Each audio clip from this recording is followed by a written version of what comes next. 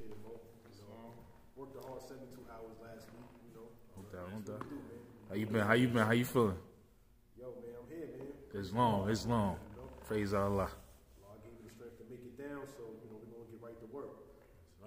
So, I decided to do this demonstration based on a dialogue that I was having between myself and a sister on a video I had previously done. I thought it would be an excellent educational opportunity to kind of address her comments because, you know, as I say, I've been working a lot, and I got my classes, and a lot of things are going on. I didn't have opportunity to respond back to the sister's comments 3 weeks ago. So I figured we just devote this particular session to, because it's all relative. You know, she wasn't talking about non-related topics. So we'll go into what was discussed, and the video was called "The Laws That Freed Us" Part 2, and that was published on September 1st, 2019. And the sister had replied like 3 weeks ago. So let's get started. So the sister's name is Jackie Archer. I hope the sister's watching. Islam Morbitis. Islam. And she had created an initial post. I'm gonna read her words. I'm gonna read my words, and I'm gonna kind of give commentary on my perspective on the dialogue and, you know, my understanding. So she says, with all due respect, there was. Oh wait, no, I think was that the first one or the last one? I just want to make sure I'm getting it in the right order. Okay, no, I think that was the first one. So she said, with all due respect, there was a coup, meaning like an overthrow, when Benjamin Franklin registered, I guess she went to the United States in France and ran Lincoln under that United States. That was not the de jure government. And there have been several United States after that one. They would go bankrupt and another one would be started up and registered. The United States that's in operation is not the de jure government. Now, we've heard this perspective, you know, many times in the past by Moors. This is what I would consider a school of thought outside of the conventional Moorish paradigm founded by the Prophet Ali. But I'm gonna read my response, and then I'm gonna kind of elaborate on what I meant in my response, and then read her next response. But she said, so it says, I say, Islam sister Jackie Archer. This is Shikamir L. I'm the man demonstrating in this video. In terms of jurisprudence and constitutional law, the United States of America is a sovereign nation founded in the late 1700s. The Constitution is a founding document that is the supreme law of the land, Article 6. Now remember Article 6 is going to be very important, because I referenced Article 6, but it's going to be very important to what I'm going to explain to Sister Archer to make this all clear.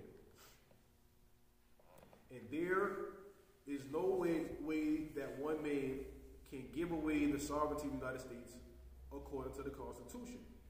So let me elaborate a little bit more on that. Mo, you got your Constitution on you? So what do I mean? Okay.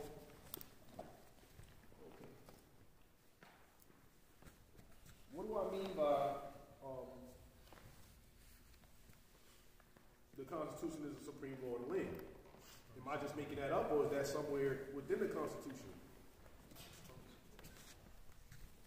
So there's a thing, this law sheet, there's a thing within the Constitution known as the Supremacy Clause.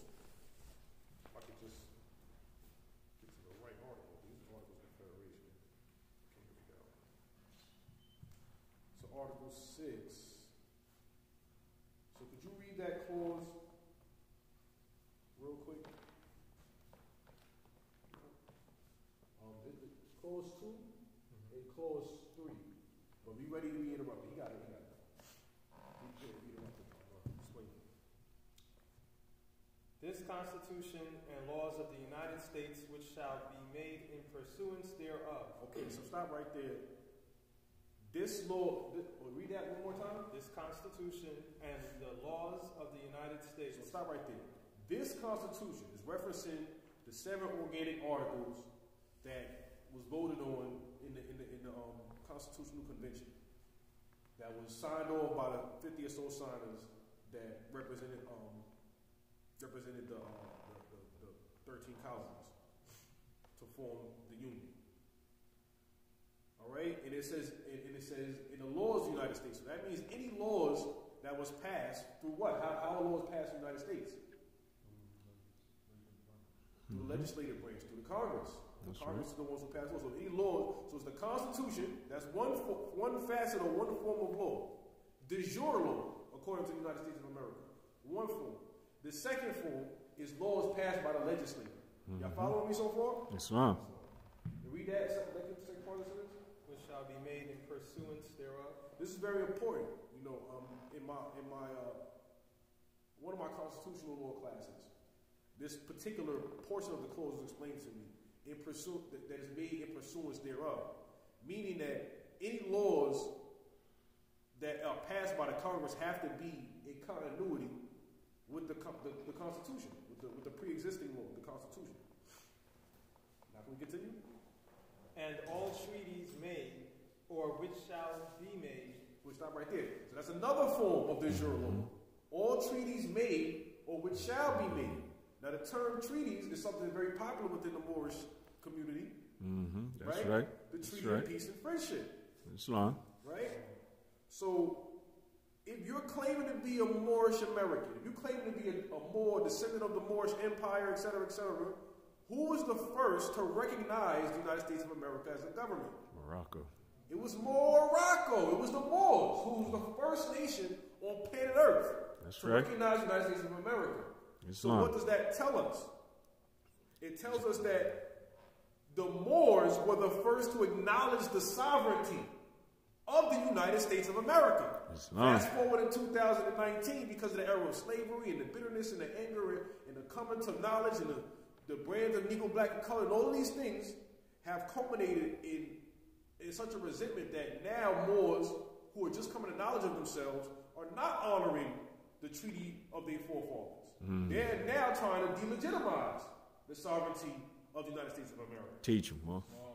But, you know, that's like, you know, the whole concept of, you know, no pun intended, Indian givers. You know, Indian is just a misnomer for more. But you can't give something and then try to take it back. Once the sovereignty is recognized, you can't say you're no longer sovereign no more. That would actually conflict with the idea of sovereignty. That's right. Meaning you the supreme power over yourself or your people or your territory or your land. You don't have to ask permission to continue being sovereign. It's not a status that can be stripped from you without, you know, being defeated in war. Yes, or you know, willingly giving it up. That's right. All right, so can we continue with Article 6? For which shall be made under the authority of the United States shall be the supreme law of the land. Okay, under the authority of the United States. So all of these forms of laws, all of these various aspects of law are all de jure laws according to the Constitution of the United States of America and are the supreme law of the land. That's right. Okay? There's no greater law than those laws referenced that we just heard the Moor break down, the brother break down. Islam. All right? So outside of that, you don't have de jure law. So that portion that he read in pursuance thereof, see, that's the conflict that a Moor would have that's on the prophet's path. Is if Congress passes a law that's not made in pursuance thereof of the Constitution. A law that violates the Constitution. Because as we're going to see in a second when the Moor reads, violating any aspect of the supremacy clause. You're in violation of the Constitution. The law can't stand. So let the Moor continue so we can get to that part. And the judges in every state shall be bound thereby. All right, so that binds the judicial branch. All state judges, they have to rule in accordance with the supreme law of the land. They can't supersede it. They can't overcome it. They can't make it into anything other than something that's in accordance to the Constitution.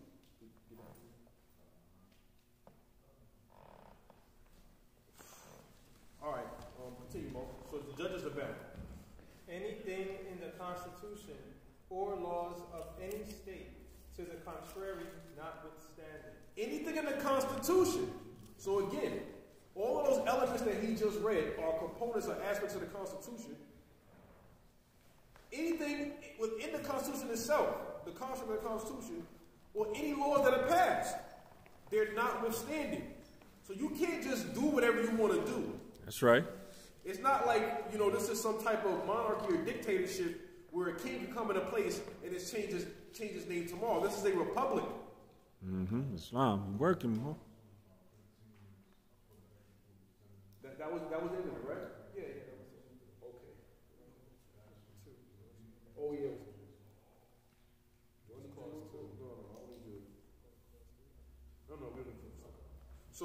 So when I'm referencing Article 6, it's in response to the claim that Benjamin Franklin registered the United States and France. Okay, I just want to make sure. And so my statement, I said that there's no way that one man can give away the sovereignty of the United States according to the Constitution. Who's the most powerful man in the United States of America at any given time? Yeah, it's the president. So the president, if anybody has the power, if any one man has the power to give away the sovereignty of the United States of America, then it would be the president of the United States of America. Islam. Quick history quiz.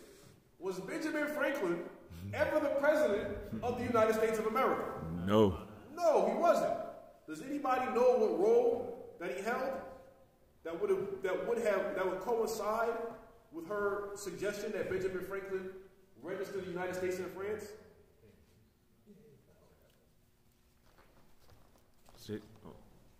We're going to get to that right now. We're going to talk about Benjamin Franklin's role. Mm-hmm. Okay? Oh. Thank you. All right.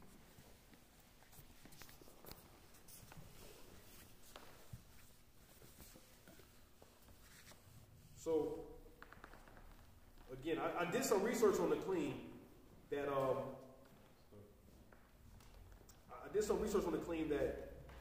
Benjamin Franklin registered the United States and France. I didn't find any information on that. No primary sources, no articles, no scholarly journals, like no historical text or anything like that. But let's suppose, just for the sake of argument. So Benjamin Franklin was a minister plenipotentiary to France, and then he eventually became the ambassador to France. He was the ambassador. So his job was to do negotiations with France, but let's look at the Constitution, though, because does the Constitution give ambassadorial power to anyone? No. No, it does not. Ambassador is mentioned in the Constitution, but consequently it's mentioned in Article 2. What's Article 2 about? Executive branch. The executive branch. Islam, exactly. So let's take a look at Article 2. Because, see, the president has a number of powers that are outlined in the Constitution. And one of those powers is the capacity of the president to negotiate treaties. I want to make this real clear because, this is an important subject matter. So Article 2, Clause 2. Is it Clause 2? No, Article 2, Section 2. Sorry. Section 2. Article 2. Section 2. Yeah, these are the powers of the president. Go to the let me see if I can give it a clause. Section 2. Power to fill up. Oh, is no. it clause 2? Yeah, clause 2. Right, so clause 2 is where you're going to see with a mention of ambassador. So you could read clause 2. Wherever you want to read it from. So before he reads that, these are the powers of the President of the United States of America that's designated in the Constitution. That's the Constitution. I want to make it clear. The Constitution of the United States of America is de jure law. Article 6 makes it clear that there are other aspects of the Constitution other than 7 organic articles. Is that clear? Islam. Including the Articles of Confederation, which is mentioned in Clause 1, including treaties, including laws passed by Congress that are in continuity and not in conflict with the Constitution. So all of those things are what you call the constitutional fold, constitutional law. Islam? Islam. All right, so Article 2. Constitution, Article 2, Section 2, Clause 2. He shall have power by and with the advice and consent of the Senate to make treaties. We would stop right there. So he has the power, the president has the power to negotiate treaties. The most powerful man, single individual in the United States of America, holding the highest office. He can negotiate treaties, but only with the consent of not the Congress, of the Senate. He needs the Senate to negotiate a treaty with a foreign power. He can't do it by himself. So how can a man that never even held the office register the United States of America, a sovereign entity, without de jure do this, without a Congress, and without the president? The president himself don't even have the power to do that. Y'all Moors following me? Islam. You see, Moors will study backwards. They study backwards. You're supposed to start at the prophet. And with things like a prophet reference, you're supposed to study those things. The Constitution is something that's referenced, replete throughout the prophet's literature. That's right. Then you study the Constitution. You study the prophet's literature, the Moorish literature. You study the Constitution. Then you start studying things outside of the Constitution. You start studying case laws. You start studying, congressional acts. You start studying, different legal procedures and processes and jurisprudence and all these other. You start blossoming and branching out from there. You can go into divine law. You can go into, but you should start with a solid foundation, because these other things will lead you into confusion. So where you would, we're going to continue, because we're going to start ironing out all these details. So where did I leave off at? So we covered article. Just go to the portion where it goes to ambassadors. Yeah, go ahead.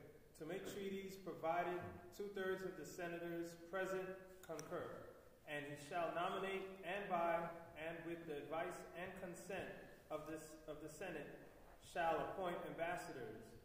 So stop right there. You see, the Europeans that came to these shores learned a lot. They did not just leave the land that they came from, take the exact same system of government, and then come over here and just start a new one and just rename it. This is not what these Europeans did. That's right. They studied governments ancient as well as contemporary. They studied the Moors that they were living amongst in their system of government. And they took the pieces most pleasing to them to form what you call the United States Constitution, with the assistance of the Moors that were over here in the West. Islam. So they knew having an executive ruler like a king, a monarch, somebody in that position, the corruption and the abuse of power that would take place. So they created checks and balances in the Constitution. They were going back and forth, like, nah, this needs to be in here, no, it doesn't. They were looking at different things that they could put together, and they came up with, nah, the president, he need to go through the Senate to get this done. He need to go through the Senate to get that done. So that corruption wouldn't exist, so that one man wouldn't be able to give away the sovereignty of the entire United States of America and all the citizens there under, and all the property and all the wealth. Working. See, they were trying to protect future generations. So again, an ambassador, a person to be appointed ambassador, Benjamin Franklin had to go through this process where he had to be recommended by the president at the time, and then he had to be confirmed by the Senate. That's making sense? Yeah. So where he get all this power from? Y'all boys following me? Islam. So let's continue, because I want to get to her response as well before we run out of time. I don't want to make this particular portion a two-part. I want to get back to teaching the laws that freed us, but I think this is good. This is a good dialogue, and I definitely want to encourage more people who are watching videos, who have questions, who may not agree with some of the things that we say, to post in the comment section. And this is not attacking the sister. She seems to be a very intelligent person. Just to be on this page of knowing you a Moor and knowing your illustrious history and having a craving to learn that makes you a more intelligent person in my book than 99% of our people with all these education and doctorates and this and that. They don't know who they are. You understand? So the sister's on the path. She's on the right path. But, you know, as a brother and as a sheik, you know, it's my duty to, you know, give her the right information so that she can choose to do with that what she will. Islam. So I continue. I say, I think there is a little confusion. I'm happy to further elaborate, but the United States of America was and is a de jure government. Remember, they have a constitution. You know, it was, you know, ratified, et cetera, et cetera. They representatives, they made the government. The Moors were the ones that recognized their sovereignty. You see, this is the issue with a lot of Moors too, is that, so you want to purport that you have a Moorish government. Fine. That's fine. But when in terms of navigating international intercourse, and I'm not talking about something biological, intercourse is a term that's utilized talking about nations dealing with one another. You have to be recognized. Recognition is a part of sovereignty and nationhood. That's right. If another nation doesn't recognize your sovereignty, what's to stop them from crossing your borders? No. What's to stop them from claiming your land? It's the recognition. Either that, if that nation don't recognize you, at least you have allies that will force that nation to recognize you. Recognition is an important aspect to sovereignty, to international politics. So you want to delegitimize the nation that's the most recognized nation probably on the planet Earth, probably in human history, but you want to purport that you have all of this authority when you're not recognized by anyone. You see, the Prophet Ali was a genius. He incorporated the Moorish of America as a nation within the United States of America, so it's like how the young cats say, we get to live off of that clout. We get to live off the clout of the United States of America because you can't invade Moorish sovereignty because it's protected under the constitutional fold. Whether a European soldier, like your fez or he don't, it's his job once he take that oath, once he don that uniform, once he becomes an officer within the military ranks to protect you. Islam? Islam.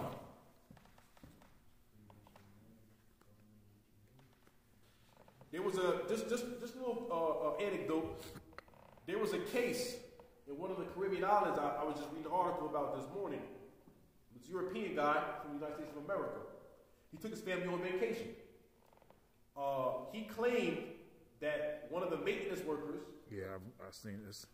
You seen it? I think he blamed the death of somebody on a maintenance worker, right? No. He claimed the maintenance worker himself. He got a knock on the door. The maintenance worker said he had to come in and fix the sink. And then he allegedly pulled out a knife, according to the Europeans. So he pulled out a knife. And then, you know, they charged the European with manslaughter. They charged him with manslaughter. But they let him go. But then the community within the island, I don't know if it was Antigua, I can't remember the exact island, but they were so outraged that, you know, and they put up, you know, so much of a issue about it that the representatives of their government started to put pressure to get the guy back there, extradited back. And then now, again, he has a nation of people. He has representatives in government who wrote the Justice Department on his behalf to advocate for him and fight for him when he goes back over there to face trial. That's nationality. How you gonna pull that off, Mr. Moore, Mrs. Moore? When your brother or sister's accused of something, what are you gonna do? What representatives are you gonna contact that's gonna aid in your defense? Islam? Islam. See, we have to really become fully disillusioned because we became disillusioned in one aspect in terms of us being Negro, Black, and colored. But then there's this whole fantasy about what it is to be a Moor, about what authority and power that Moors hold. Many ancient people's lands were invaded and taken. Many ancient peoples were put into slavery and forced to serve another nation. And the wealth of their nation became the wealth of the conqueror. Many nations of people had their women enslaved and raped throughout human history. The only distinct difference, why Allah sent us our prophet, because we were taking our nationality and our knowledge of ourselves and our divine creed was taken away from us, taking us off the natural course and the natural path. But getting back to the lesson at hand, I digress. The United States of America is de jure because it derives its authority from the Constitution, and Moors were the first to recognize the USA as de jure, see the Treaty of Peace and Friendship.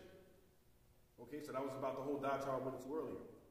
So Lincoln was operating under the legitimate or de jure constitutional government.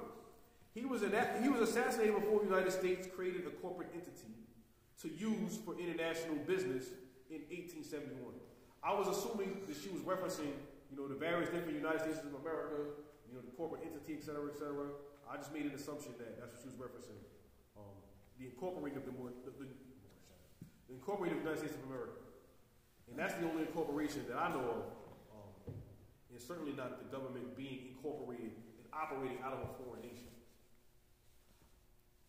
Okay, so I don't have to get into the other aspects of it. So this was her response, of which I didn't respond to.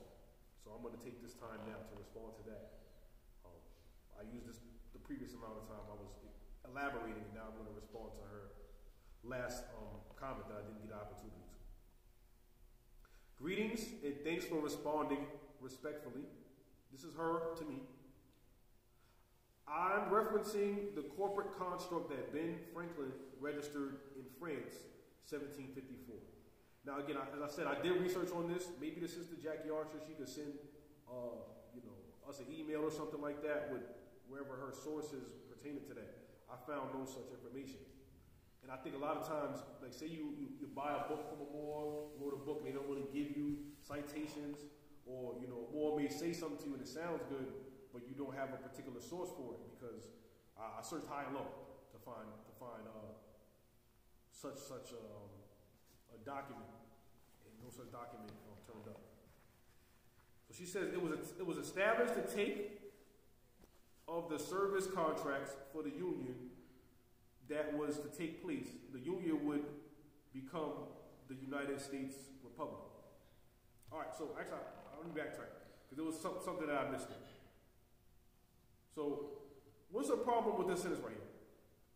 She's saying, I'm referencing the corporate construct that Benjamin Franklin registered in France, 1754. Say corporate construct or contract? No, I don't want nobody's in the video. Give it to me, man. What's the problem with that? You said corporate contract? I'm going to read it again. Okay. It's long. I'm referencing the corporate construct that Benjamin Franklin registered in France, 1754. Now, the grad sheet gave you the biggest hit in the world. So if you don't get this, it's a huge problem. What did he just say to you? 1754. Exactly. But why is 1754 problematic?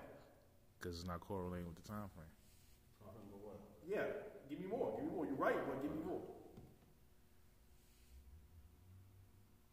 The timeline of what? Of slavery? No. So you're talking about the Constitution. What's happening during this? What's 1754? What's happening during this time period? What happens a little bit later? What are you talking about? You talking about America, corporation? You talking about the sovereignty of America? What's the topic? American Revolution? Yes, this is prior to the American Revolution, which means, come on, Mo, you're almost there, Mo. Walk with me, Mo. You're almost there, Mo.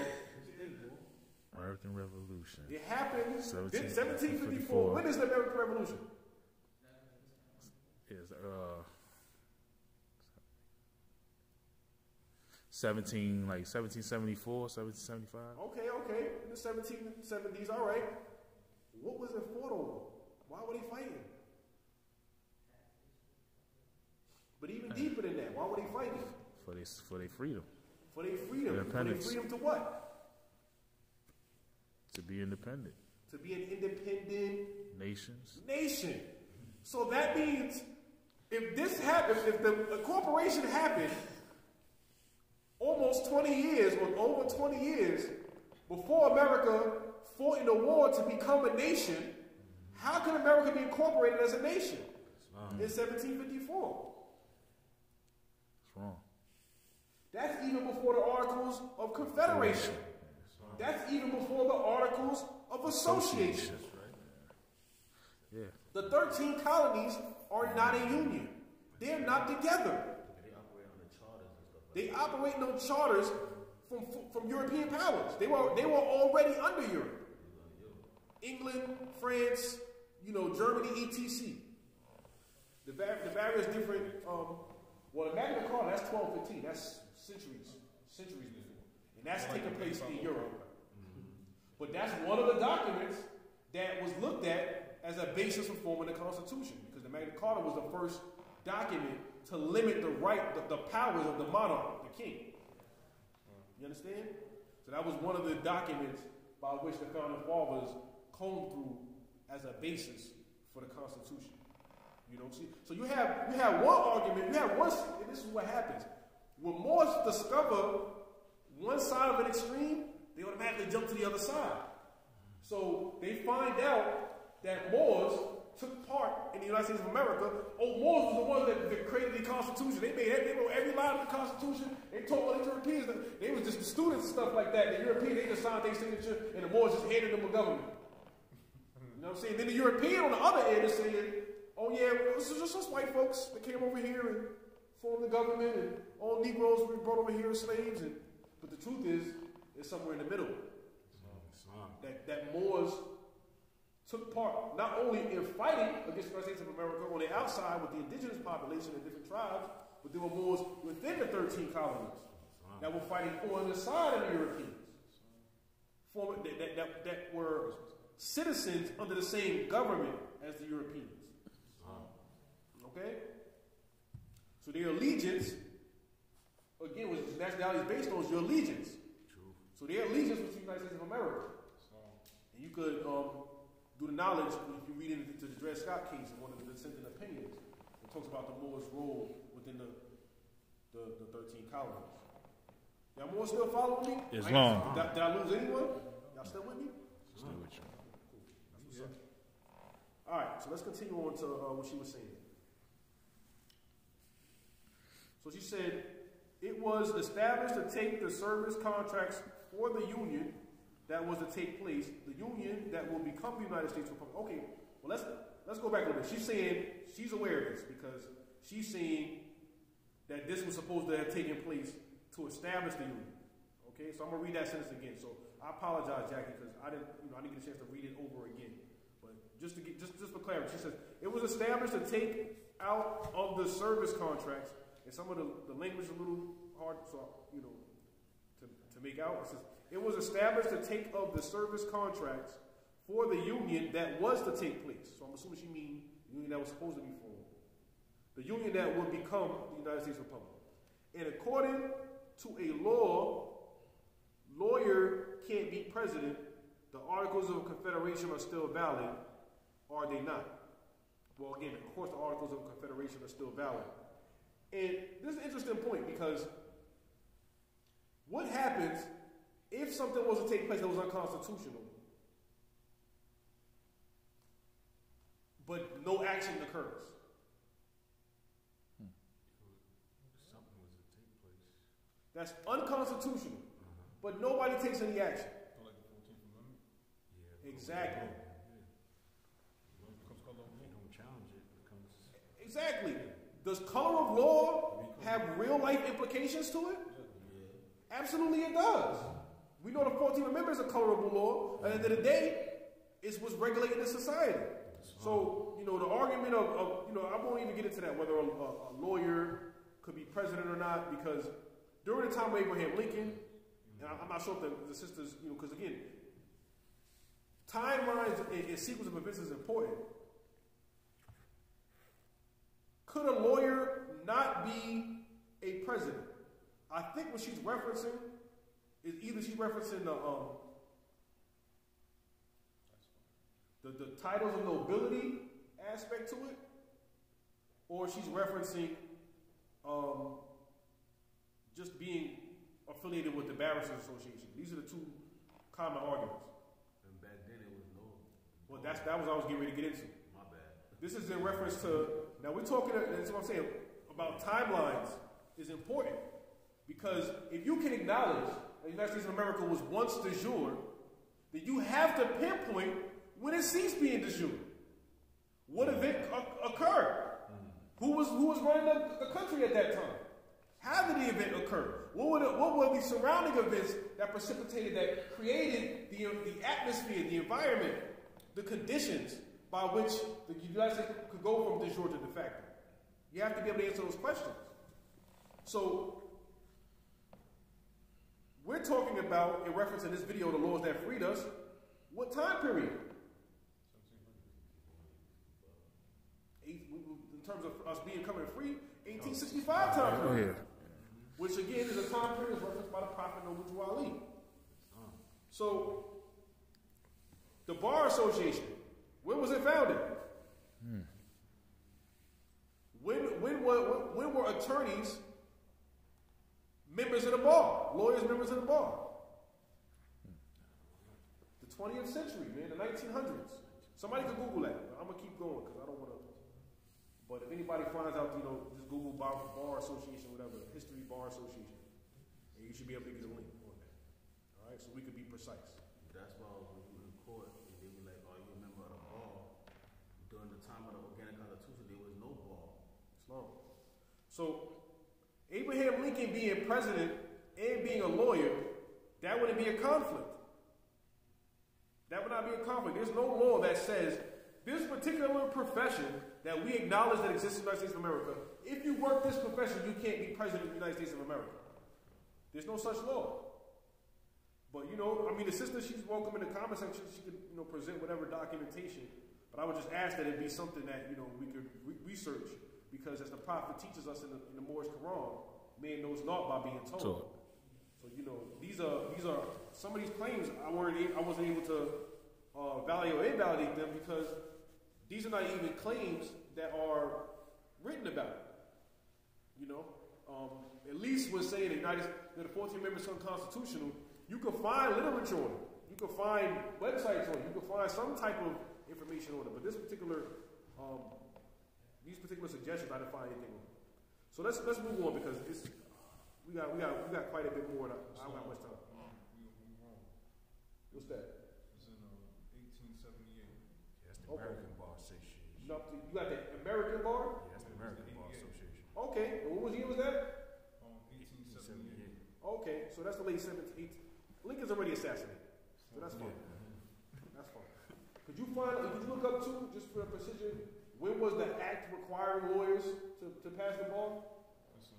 You know what I mean? Because I think that's more what I'm referencing. But I got all that information in the house too. yeah, that's what I'm. It was a congressional act that requires that people be members of the Bar Association to practice law in the United States of America. Just like it was a congressional act requiring medical doctors to have a license to practice medicine. It was a law that was passed. So she states, according to a law, okay, we went over that. So she cites a case. She said U.S. versus Wheeler, 1920 case, they were used. So when you look up this particular case, see if I still have it open. So that case is actually referencing a kidnapping case. I think that she wanted to reference the U.S. versus Wheeler 1978. So U.S. versus Wheeler 1920, that's 254 U.S. 281. And the United States versus Wheeler 1978 was 435 U.S. 313. So you have one that was a kidnapping case, which I don't think is really relevant. I don't think that she was talking about that unless she has a specific thing the judge said. I don't know how she would tie that in, but I would think more relevant to the topic and what we deal with would be the United States versus Wheeler, which was a tribal sovereignty case. All right, and in that case, the defendant had appealed because he was found guilty of a crime in tribal court. And that same crime, he was tried in a state court. And he tried to argue double jeopardy. saying like, you can't try me twice. But the court wound up trying him twice. The Supreme Court affirmed the lower court's decision, and he just had to eat it. In both cases, he had to take it.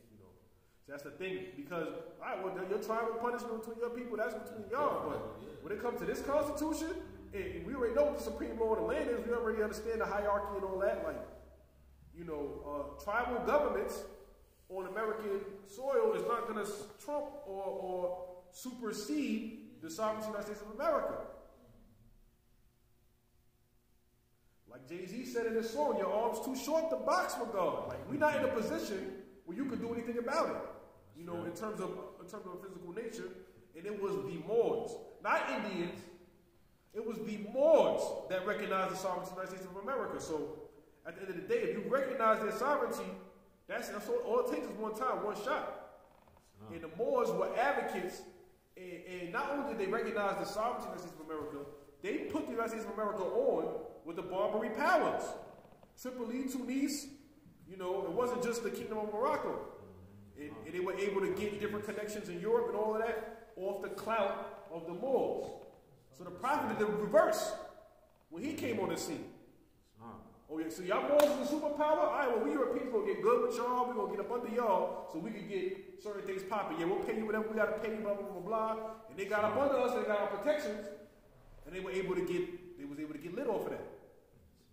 And then the prophet did the same thing. He was incorporated into the United States of America. Now, he's under those protections of the United States of America. And our people are under the protections of the U.S. Islam. All right, so that Willa case, I'm thinking that's what she was referring to. But we're going to keep reading. Lincoln assassination was a result of him bankrupting that corporation in France. His knowledge of the coup Ben and them caused him his life. All right, so in terms of Lincoln's relationship with France, so let's touch on that first. Lincoln, as you know, in the Civil War, it wasn't just a domestic war. There were foreign soldiers fighting on American soil. Right. France was one of the nations that was involved, and it aided in supplying the Union with weapons and finances to be able to, continue to fight this war. So the United States of America, the de jure, versus the Confederation, the United States had a working relationship with France. So she claims that it was his knowledge of some bankrupting a corporation that was incorporated in 1754 was the reason for his assassination. Well, I'm going to have to say no, that wasn't the reason for his assassination. The reason for his assassination was, cleared out, made clear through the prophet in the first, second, and third forms. His reason for assassination was because not only did he free the so-called Negro, his objective was to compensate the so-called Negro, give them money, give them land, federal protections, and that what have you. And he was taking away the property of the Southerners whose economy was predicated upon slave labor. That's right. So the very act of removing that which they utilized to make money from their possession was enough for them to want to kill President Lincoln. It was economics, she's correct on that, but it was domestic economics, not foreign economics. The French ain't come over here and assassinate Lincoln. That was John Wilkes Booth. Mm-hmm. That was the Southern Democrats. Okay? That's right. That were involved in the assassination of Lincoln. And that wanted him dead because of his actions in freeing the slaves, us as prisoners of war, and as well as Europeans and whoever else was held in bondage during this time. And again, taking the slave master's property. So he was, I guess you can say, legit in the fact that he was de jure in his actions. Now, to claim that Lincoln was de jure in his actions, hold on, let's look at that word de jure first. That's how we should do. De jure meaning.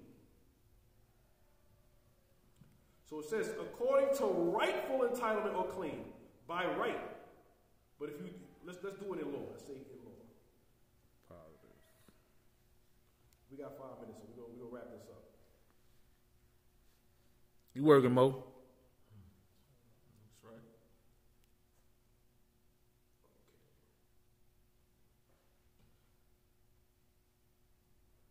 Legal dictionary.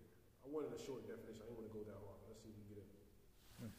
So it's Latin. It means legitimate, lawful, as a matter of law. So for Lincoln's actions to be de jure, there has to be a de jure government. There has to be a lawful government, a rightful government for his actions to be de jure. Make sense? Yep. He was trying to restore their heirs back to their estate, 40 acres and a mule, and preserve the union between them and the Moroccan Empire.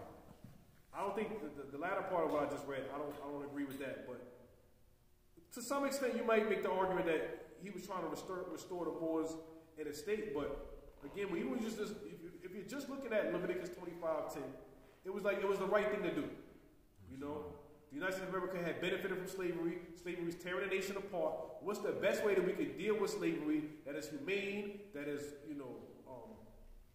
respects the Constitution and, is in line with the Constitution? So he had to compensate the slave masters because the Constitution said you can't take their property, et cetera, et cetera. So he had to take all these considerations into account and compensating the former slaves and getting us on our feet so that we could be self-sufficient was the righteous thing to do.